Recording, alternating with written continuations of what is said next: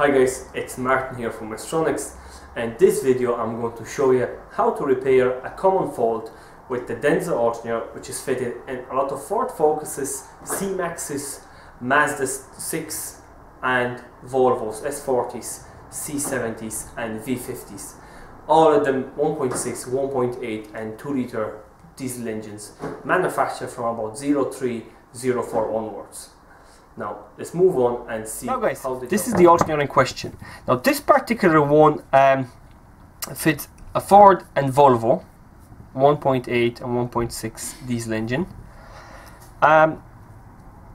Very common problem with them, but actually what always happens with them is the rectifier, which is here at the back. Diode blows and you have to replace the rectifier, and 9 out of 10 times it solves the problem. Now sometimes what happens with them as well is the stator used to overheat, which is the winding on the middle that used to overheat. But I'm going to show you how to identify if it's a stator that causes the rectifier to go. So nothing to worry, just keep watching the video. And as well as that, guys, this alternator really, this particular one, as I said, it's out of Ford and Volvo, but this particular type, which is denso, is fitted in it's fitted in nearly in every vehicle, in Hondas and Toyotas most commonly. Now let's move on, and I'm going to show you how to identify. This is the alternator we're going to show you by looking at the sticker here. Now guys, to make sure this is the alternator we're talking about, the first thing you want to have a look at is the sticker. And the first thing that you will notice is that on the sticker, it's a square silvery sticker, and on the sticker the first thing is they have a little barcode there on the side here, and as well as that it says denso, and it's 150 or 120A. That's basically the output of it. The other thing to look at is the black cover at the very back, round black cover, which you've already seen. And if them two criteria are there, it means that's the alternator we are showing to you today. Now while we are looking at the sticker now, it's worth to mention that if this sticker is anyway blackened or brown or burnt looking, it means the alternator have overheated and the stator is more than likely faulty, which I'm going to show you how to change the stator as well in a second part of this video, which I'm going to do in future. Now just to give you an idea, I'm going to show you a burnt out stator.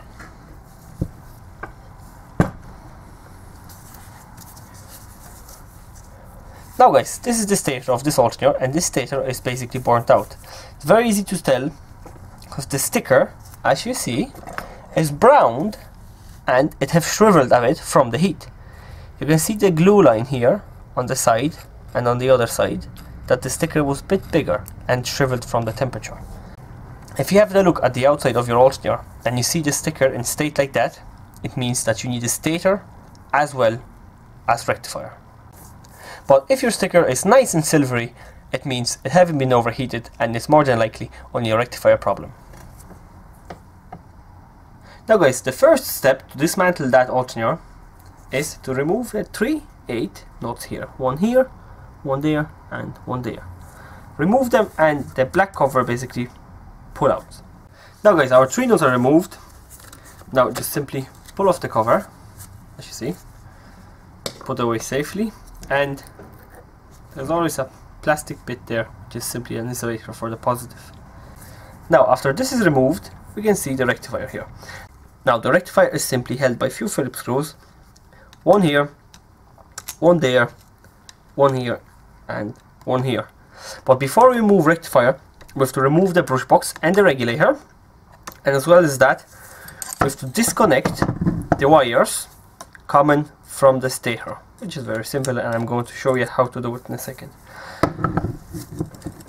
But the first step is to remove 2 Phillipses holding the regulator itself, and 2 Phillipses, one here and one there, holding the brush box. Remove them 4 Phillipses, and on top of that, I don't know, can you see it here? There's a little connection here. Now basically what it is, this connection joins the regulator with the rectifier. But it's very simple to open it. Most of the time what will happen is, if you get yourself a small screwdriver, it will break open because it's just a tiny bit fused, and that's about it. Now guys, I've removed the one Phillips here and one Phillips there, and that will cause our regulator and brush box assembly to come off. Now, in some of the modes you have to remove one of them Phillipses, but in this particular one, the entire assembly will come off. Now our assembly is removed. As you can see, our brushes, regulator, and our connection, which we opened and put it away. Now guys, in this particular alternator, what happened, because there was diesel leaking on it, the slip ring there is worn, and that is the main problem. But that actually happens very rarely. To be honest, that's the only alternator of them type which I've seen with this problem, and it was because the diesel leaking onto it. It doesn't really happen without any reason, because this alternator, as you can see, is very oily. But nonetheless, I'm going to show you how to replace the rectifier, which is 9 out of 10 times the cause of a problem. Now guys, first of all, remove our Phillips screws. One here, one here, and there's one there. They are only on 3 Phillipses holding it now. And after we have this done, next step is there's 6 wires coming out of stator joined with the rectifier. They are paired in 2. There's 2 of them here, there's 2 more there, and another 2 there. Now the simplest way of disconnecting them, I might say, is to get yourself a hacksaw blade and just slice them. You can see little bubbles there from fusing it. You can slice them with the hacksaw blade just underneath the bubbles, so the wires will become loose and our rectifier will simply pull up, and that's what I'm going to do. Now guys, as you can see, I have them cut off and they're loose. They're not joined to the rectifier anymore. You can see the slice mark there, and basically these ones are done, and there's 2 more pairs like that to do. Now guys, all our connections are cut off, and all we have to do is just lever it up a tiny bit,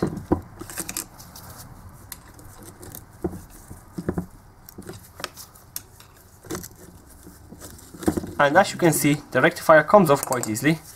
That's it, might as well dump that, and you're left with 3 pairs of connections, one here, one there, and one there, and it's time to fit new rectifier onto that. Now guys, this is our new rectifier. Now them rectifiers, they're all the same bar one basic difference. This stud and this tip could be short or long, or it could be M6, or in some of them, as you can see the hole there, it could be coming off from the top. Now it doesn't matter really which one you buy, because all what it takes to change it is just simply unscrew that nut and knock the copper piece out and get the old one from the old rectifier and put it back into it, and you're going to end up with exactly same connections that you had. If it happens that you buy incorrect one, or there's no correct one available, they're all interchangeable, because the bore inside is the same size in all of them. Even in the small ones, there's still a bore of the M8 size in them, so you don't have to worry if you buy a too big one or too small one. Now, to fit the rectifier onto our alternator, as you can see, these 2 are in the symmetric positions, and this one is the symmetric position as well. Now that's the way our wires are fitting. You can see them cross across each other, and the one on the bottom, and that's how our rectifier is going to fit them. Now there's 1 wire per 1 slot, and all what you have to do, just simply line them up and slide it down.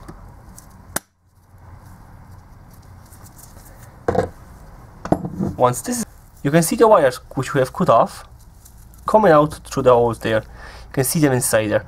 Now all we have to do is you just have to give it a shot of solder.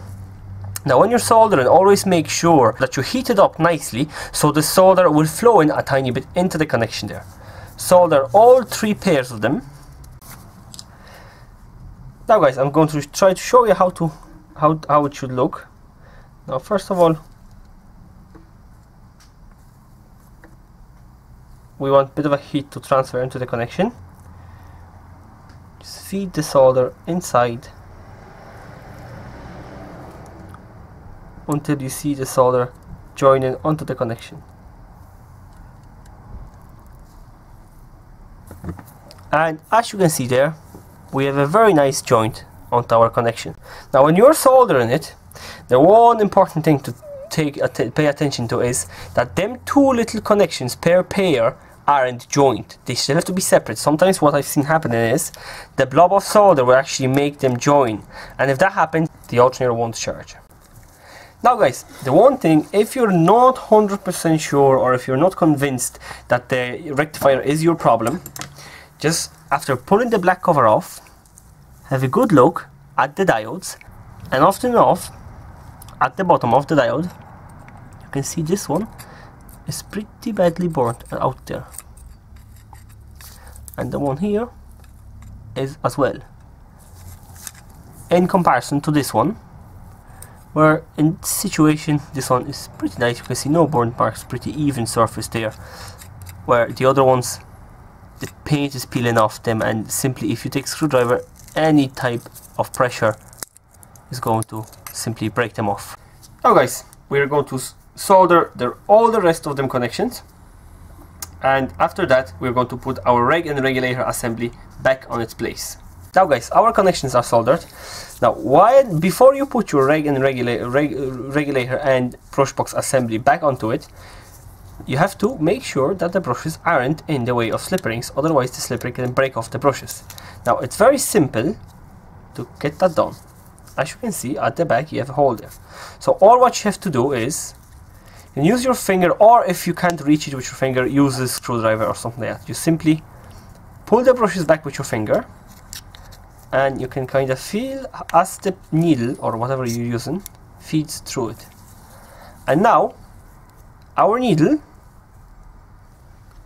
stops the brushes from coming out, and we can safely put our assembly back onto the slip ring, and you can be sure that the slip ring won't break off the brushes. Squeeze in this connection, which is in the new rectifiers of course. Squeeze in this connection onto this little joint here, and give it a shot of solder as well. To get our plastic insulator, which slides inside our bolt, slide it in, and now you can take your cover, which will this open here and this open in here. They will always match the regulator and our positive bolt, and just simply slide them over. And once you have them slided, all what you have to do is you just have to put your 3 nuts back onto the cover and tighten them. And as I said, if you've seen the diodes burnt, and if you see the sticker is nice and shiny and it isn't gone, you can be pretty sure that this is your problem. This is going to solve your problem. But if the sticker is brown or burnt or it's shriveled, it more than likely means the stator is burnt out. Now guys, I hope you enjoyed the video, and remember that them alternators are fitted in a lot of modern vehicles coming from about 03 to 04. Most likely they fit into all the Japanese vehicles like Toyotas and Hondas, but the very popular ones are the Ford Focus, Ford C-Max and Volvo S40. They are the most popular at the moment, and we've seen the most of them.